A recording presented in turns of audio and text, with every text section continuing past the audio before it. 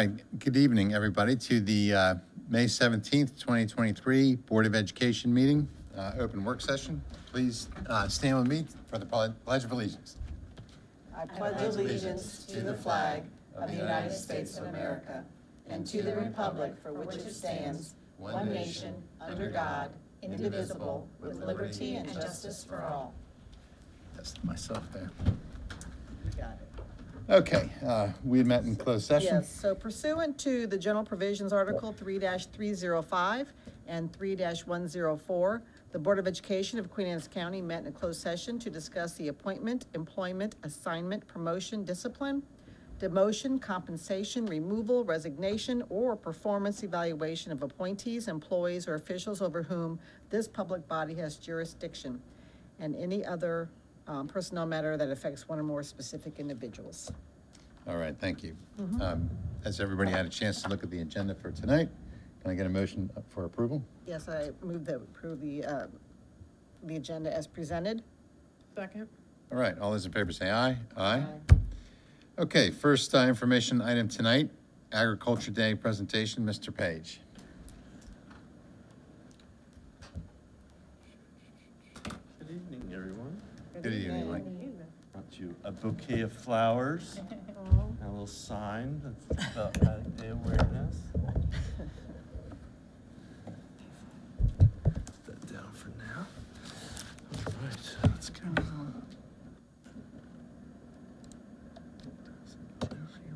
Yes, there you are. Okay.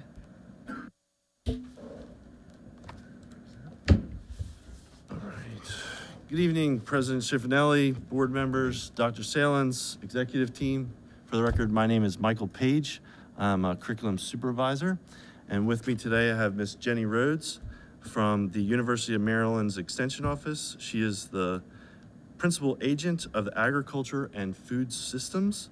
And we will be presenting to you in regards to our Ag Awareness Day that we have every year for our 7th graders. All right, well, welcome and thanks for coming out. You're welcome. Thanks for having us. I also would like to thank Lee Bridgman for coming out also. I know she did want to, I don't know, she's trying to hide, but she was an integral part of it. And also our FFA, just by chance, they came tonight, which is awesome, but Ag Day couldn't happen without FFA, Mr. Stokes.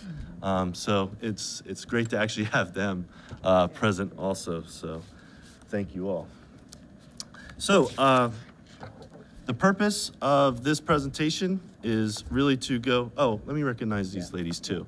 So we also had Janelle McHenry from Thompson Ag Consulting, and she is a programs and PR director there. She has been with Jenny and I since the very beginning, and same thing with Jessica Clark from Horizon Farm Credit. And as you can see, a lot of the community is involved in this initiative, and it's really amazing how they all come out and support. And Jessica has also been there since the very beginning too. So I want to publicly thank them for being a part of this. The purpose is to provide Queen Anne's County's board with an overview of the 2023 Agriculture Awareness Day experience that welcomed all of our 7th graders to the 4-H park. And a little bit of background about this, when we came together to design this day, we really wanted to focus it around standards so that when the students left our buildings, they were going to an experience in which they were going to be enriched with not only the science standards, but also our environmental literacy standards in regards to agriculture. The educational stations throughout the day provided insight into numerous agricultural topics, and the stations embedded introductions to many careers. And so that was one of the big aspects of some of our conversation in regards to this day. Was we really wanted to show students that about the agricultural community, but also that the jobs that are associated with that agriculture or our agriculture community. And that's kind of why we picked the 7th grade, because we felt like, you know, they were getting done middle school, getting ready to go to high school, and hopefully to help for them to start thinking agriculture is not just about being a farmer, but there's lots of other things that are really connected to it. So I'll talk a little bit about our day. We bring 2 of the middle schools the first day and the other 2 the second day. Mr. Paige helps to arrange the buses, and that, I think, is one of the biggest jobs that we have, is getting all the students there. Once they get there, we put them, everybody's been to the 4-H park, I assume.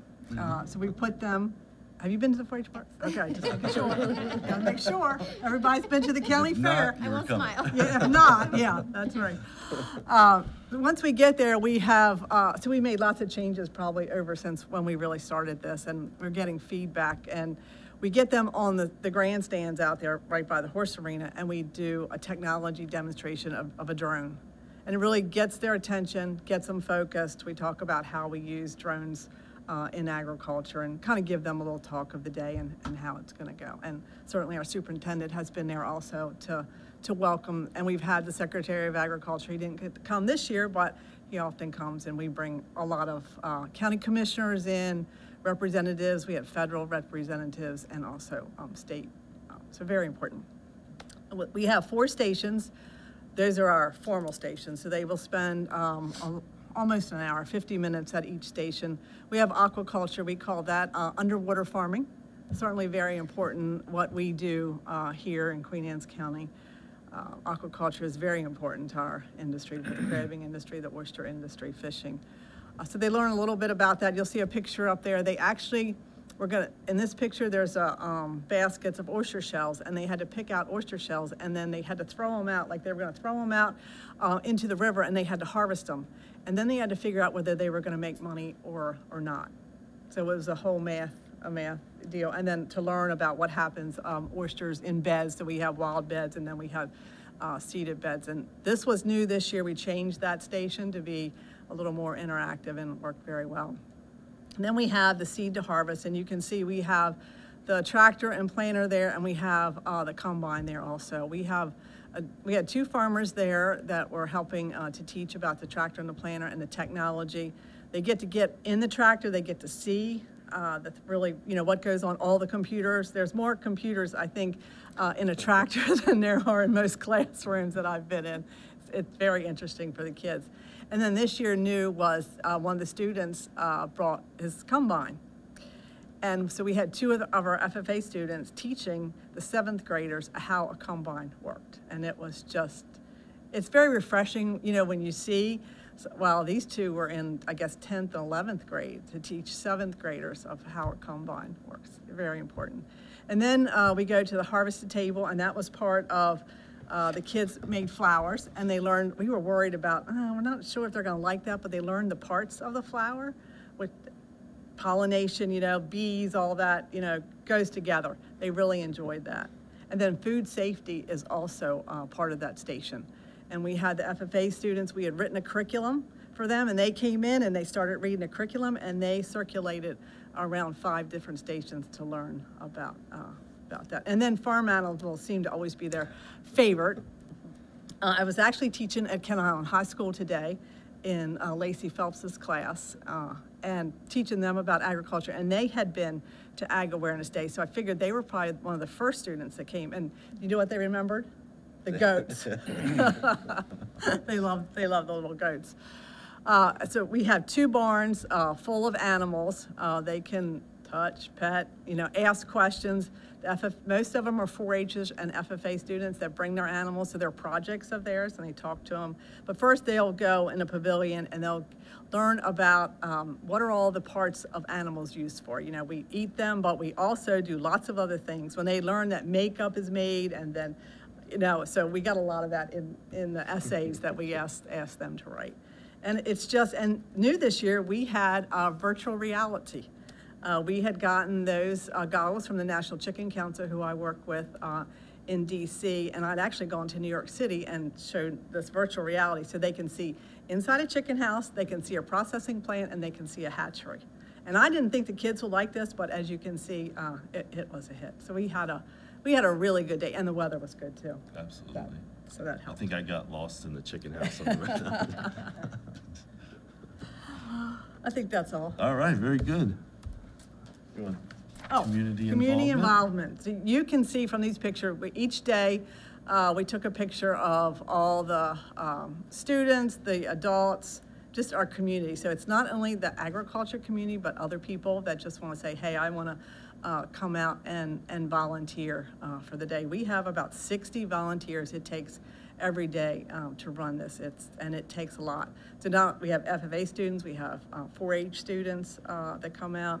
Of course, everybody that works for the University of Maryland, I ask them to come. We have people from the Western Shore, the Lower Shore, and then all of us. Did I miss anybody? You missed the horse and the salmon. Oh, yes, yeah, that's true. Yeah, we got a horse in the picture this year. Yeah. Yeah, so we're thinking about maybe incorporating that horse a little more next year. The students really did love the horse. But we had about 15, right, Mr. Stokes? 15 to 20 each day. 15 to 20. And they liked it so much, a lot of them came back the next day. So thank you, Mr. Stokes, for letting them come back. We appreciate that very much. And then our sponsors. So we couldn't do this certainly without your help, the Board of Education help, and Michael's help. When we first started this, I had an intern, and I told her she had a project she needed to, so this was her idea. And I'm like, oh, I'll never get past the Board of Education. And we went to Mr. Page, and he's like, absolutely, positively.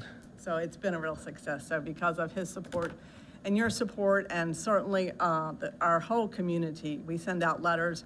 We get letters of donation. We figured out, Lee was doing some work, and Lee, we had what, $30,000 of in-kind? $30 of in-kind donations that it takes to run this day. So we are very appreciative, certainly, of all of our sponsors. And I just wanted to highlight another connection that we have with the schools in terms of our essay contests. And each middle school they went through an essay contest about why or how does agriculture affect my life every day. And we'll give a first place prize, a second place prize, a third place prize for each school. And then we have an overall winner, and hope to present those in the June board meeting. And so, this essay contest, again, is really fun to read the essays that come from our 7th graders. And, It is. And, you highlighted the makeup portion, but there are some other things that really, in some of their essays, they are really passionate about what happened there, and the experience that they have and the positivity that came from it. It was just overall great to hear it from them, how they felt about the day. And then, of course, I work for the University of Maryland Extension, and we have to measure impacts. So all the things that we have to do, it's about impacts. Mr. Page works with me. He sends it out to all the teachers, and we have a pre and a post test. And this is just one of the questions that we ask. What is their knowledge of farming or agriculture before and after? So you can see that we went from 12.6 to 40% of the students really knowing more about agriculture. And then each station is able to ask one question. So we want to make sure that we show impacts. And if we're not, then we need to adjust. But for all of us, we're showing some impacts there. Oh, there's another one. And then, so agriculture affects your life every day. We went from 46.5 to 84%. And I think to me, that's an eye-opener that just shows that our students really don't understand probably where our food comes from, and that's part of our job. I think. And so, I'm just gonna say we've had a wonderful partnership with you all, and I thank you all so much for all your hard work to make this day happen. There is a little video in there. This video is from last year, but it's a great video just to see what happens there and how the students interact with the farm community. It's great, and I'm looking forward to it already for next year. So thank you again for all your help. Welcome, thank you. All right. This was the little display, display we had at the beginning, after the day. I was going to say, you guys might be having a little too much fun on this, but I guess that's don't worry, it's a lot of impossible. work. Yeah, no, I know that's impossible, but I'm really so impressed, and I'm so glad that you're here because you are the drivers for this. Both of you that started this program, put it together, and it's extremely important, especially for our county, in particular, but nationwide. And so, thank you. Very, very impressive. And seems like the kids are, enjoying it, and the more we can get them outdoors and learn outdoors, the better off everybody's going to be, I believe. So thanks. Anybody else? No, it's very impressive. And it's so important, because even if you don't stay right here on the Eastern Shore, you can take this knowledge and send it out, because I don't think, you probably are much more aware than most seventh graders and high schoolers of what goes on, because we're in an ag county. But there's a lot of people who have no clue whatsoever of how we obtain food, and the impact that, all of this gentrification and this changing, this zoning affects it. And so it's just very, very important, and I'm very impressed and proud that you guys are following it, because it's not an easy job. I've always thought that if I can get someone to work for me whose family works the land, are the best workers ever, because they know what it means to be responsible. They know that their lives are in their hands, literally, and so very impressive. So thank you for this. We have a little gift for you. If you have any Is it a more. goat? Don't turn your back. Staying at your house. He could, they could stay. Yeah, staying at your house. You have to open it up and see what it is. Oh, that's funny. Thank you Jenny. very much. Yes, ma'am. Oh, Right. that's cool. Thank you. Oh, very cool. I like that. That's not cheap. Thank you. Cheers. All right. That is I'm nice. having too much fun. Thank you Now, I very did need much. to ask, do y'all post this event, because it would be fun, is it tag along, have a couple of. They do. Yeah, it's on the schedule. Yeah, you would like to be posted. Yeah. Yeah, I do. Nice. I'll give it to Carrie for Mr. Smith. Thank you so much, really, honestly. Yeah, thank you very, very much. Thank Really you. appreciate all the hard work to make, to listen to the feedback and tweak things here and there, because I think it makes such a difference. Oh, and we really did. We Yeah. sent out that post-evaluation. They said they wanted more hands-on, and that's what we did. I think and- that, from what I've read from this year, Yeah, they they really, were- really they enjoyed were it. like it. And it's a team effort. It's just not Michael and I. It's a lot of us. that Sure. work. Good. Thank you very, very Thank much. you. Are you Thanks, staying up Lee. here? I'm Okay. up here again. Thanks for your support. All right. Okay, outdoor classroom update. Mr. Page again. All right.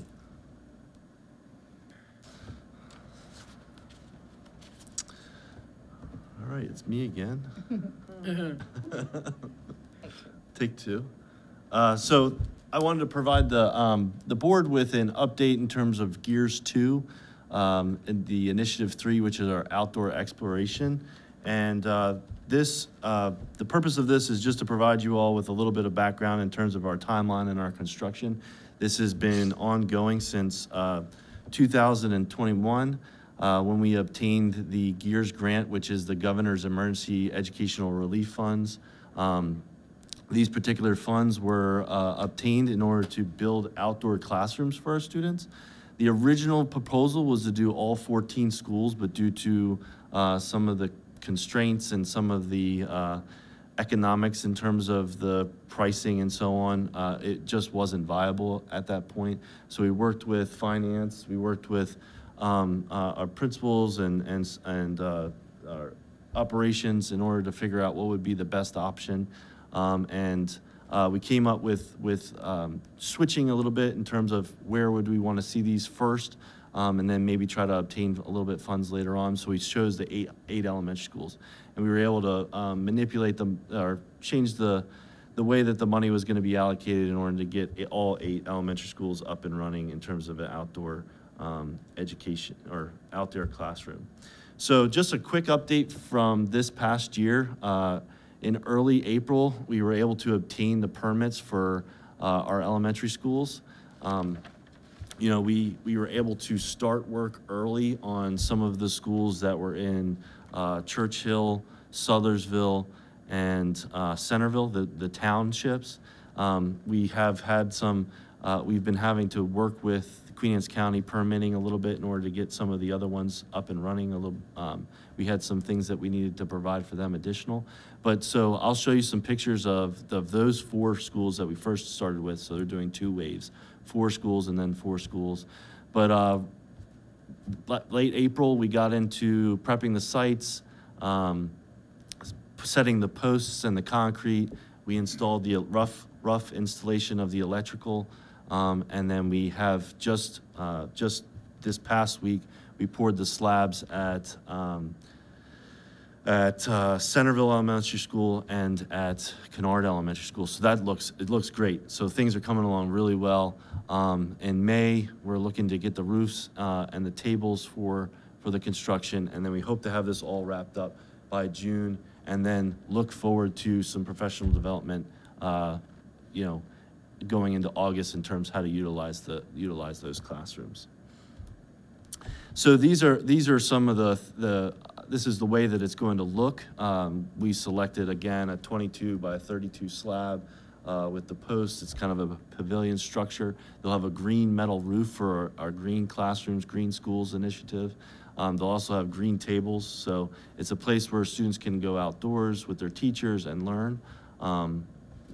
The big thing here is that these rooms are not just for science. These rooms are not just for environmental literacy. These rooms are for anybody who wants to utilize them. As you indicated earlier, Mr. Schifinelli, we want to get students outdoors. There's benefits for getting them outdoors in terms of fresh air, being in nature, and so on. So these are strategically located around the schools so that they are in, areas that are close to the schools in case we needed to move students. And they're also, we tried to pick places that are kind of all, in nature. Our hope is to deliver that professional development and give the teachers an opportunity to bring their students into a different setting rather than the brick and mortar classrooms. These are the pictures, and I tried to do them kind of chronologically here. So the excavation on the left-hand side, you can see them kind of clearing the area, and then they bored they got the auger and created the holes for the posts, and then they had to set those posts with concrete. And these particular images are of Sothersville Elementary School. This is Church Hill and Sothersville. So on the left-hand side, you can see where they have started to put down the stone for the concrete and framed it out for the pathways. That's one thing I do want you all to know, is that part of this was that it was all ADA compliant. So any student is going to be able to access these from our schools, so they can utilize the walkways in order to get there. That middle picture shows the electric there. One of the key things that we wanted to ensure was that if students did bring their Chromebooks out, or they could utilize them there, and that they could utilize electricity. Also, if a teacher wanted to bring a projector out or some type of way of utilizing instruction there, that she or he could plug into the electric. And then finally, that top right picture is Churchill Elementary School, and you can see the posts are there with the concrete slab. And then what's happening now at those areas they are starting to grade the sides of the slab so that they are smooth, and then they'll seed and straw them. Any questions about that? So in conclusion, we're moving forward, and we'll have them done by June and ready for next year. So we're really excited. You'll have Really all excited. 8 done by June? Excuse me? You'll have all 8 done by June? Yes, So correct. you got all the permits and everything's, So this week, we just finalized all the permits with Queen Anne's County, so they are ready to go. okay, Rock and roll. great, that's good. Yes. All right, any comments, questions? Anyone else? Thank you, Mike. We Thank appreciate you. everything. Thank you. All right, and as you step down, we're going to move out to action items. Queen Anne's County High School FFA overnight field trip. Speaking of the FFA. Mr. Stokes.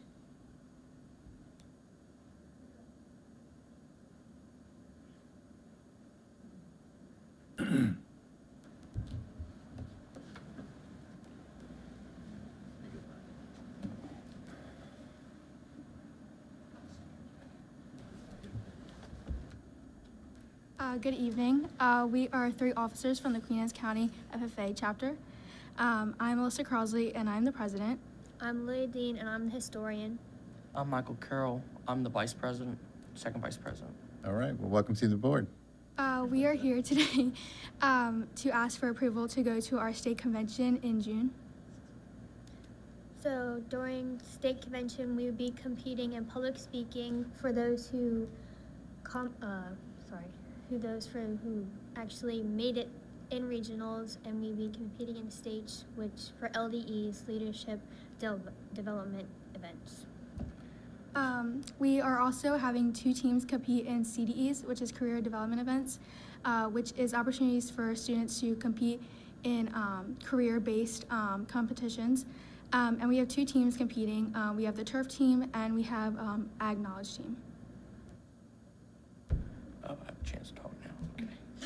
So, one of the great things about us, if you allow us to go to states, is that we get to meet other chapters from across Maryland, and we also get to make new friends. And there's also team building exercises during this. There's leadership development programs that they offer during the state convention. And that I believe there is a dance sometime during the week that we get to meet new people. And our chapters also plan to do some team building exercises while we're out there. Okay, is that it? Anything else? Yeah, that's it. All right, and what are the dates? I'm sorry. The days are June 27th through the 29th. Okay. All right, and I see some folks in the back taking a picture from back there, so I'm gonna get one of you guys up here, and I'm gonna send it to her later, or him, Mr. Stokes. Okay. Anybody, comments? No comments? Mr. President, I move that we approve the overnight field trip for the Queen Anne's County High School FFA to travel to the University of Maryland College Park to attend the Maryland FFA State Convention. The fiscal impact would be $7,500 for the bus and $150 per student for 20 students, and budgeted with their chapter fundraising. Second. All right, we have a motion and a second. Any further comment? All those in favor? Aye. Aye. Thanks, guys, and Have fun. and best of luck. Yeah, I'm sure you're gonna have fun. Thank you so much. Thank you. Can't wait to hear all And then, the other side. Yeah, that's come right, back, after you yeah. get back in September, we want a full brief update. All right? What happened? How'd it go? All right, Thank you so have much. fun, okay. Have a great evening. Nice. Okay, everybody's had a chance to review and ask questions about the human resources and substitute bus driver report. Hear a motion? Mr. President, I move that we accept the HR report as presented. Second. All right, we got a motion and a second. All those in favor say aye. Aye. Aye. All right, future meetings and events, June 7th, 2023 at 6 p.m. will be our regular open session meeting. June 21st, 2023 at 5 p.m. will be our June work session. And anybody got anything else? Nope. Okay, then can I hear a motion to adjourn open session? I move to adjourn. Second. All right, and are we gonna have? And open, reopen, closed session. All right, and open, reopen, closed session. Got a second? Second. All those in favor say aye. Aye. Aye. All right, good evening, everybody.